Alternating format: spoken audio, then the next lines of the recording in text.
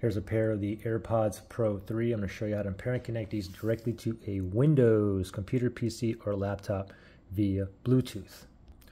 So first thing is, let's go to the Bluetooth settings on your computer. You can go down to the search bar here and you can just type in Bluetooth. I'll type in blue and there's Bluetooth and other devices up there.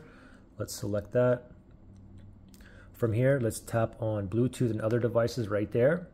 Now, make sure Bluetooth is turned on, and this little plus sign right here, it says add Bluetooth other device. We're going to go ahead and tap on that. Now we're going to select the first one up here where it says Bluetooth. Now you see this line going across there. Now it's searching for devices that's in pairing mode near me, and it should show up here. So we got to put these in pairing mode, okay? So the buds are in the case. Let me open these up, and you see that light right there. It's a green light, but if you'll know if it's in pairing mode, if it's blinking white, white, white, okay? I get a solid green light here. The reason is because I'm actually connected to my Samsung phone. So let me manually put these in a pairing mode. Let me just close the lid 1 second. And now I'm going to open it, and I'm going to double tap this invisible button right there in the middle. Now it's blinking white. Now it's in pairing mode. Now let me shoot over here, and we see it's still scanning here.